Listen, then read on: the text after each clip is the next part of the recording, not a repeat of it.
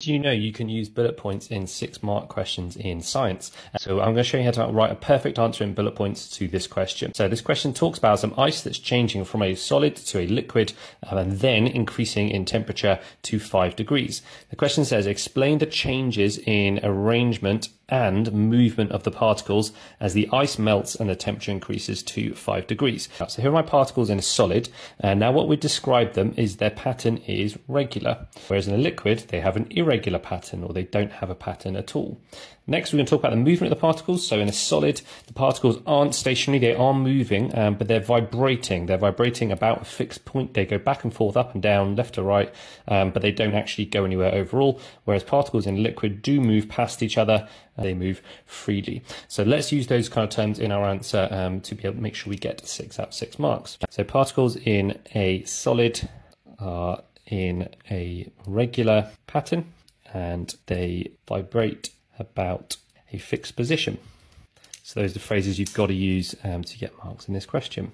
Let's talk about liquids. So next, move line down. Particles in a liquid are in an irregular or random arrangement, and particles. So next is the final thing. Now that will probably get you up to about 3 or 4 marks. We've then got to talk about what happens when the temperature increases to 5 degrees. So as it's 5 degrees, it's no longer a solid. We're only talking about the state of being a liquid. So how do we describe what's going on here?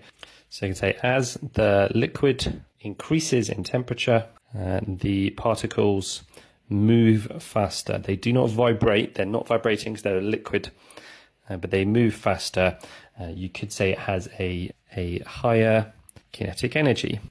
Now, the last point we could say here is, well, what's happening when the change of state is happening? So the idea is the particles don't actually move more, they just break apart. So you could say when it's melting, particles, you could say do not move faster, so do not increase kinetic energy, but you could say they move further apart, so their potential energy increases.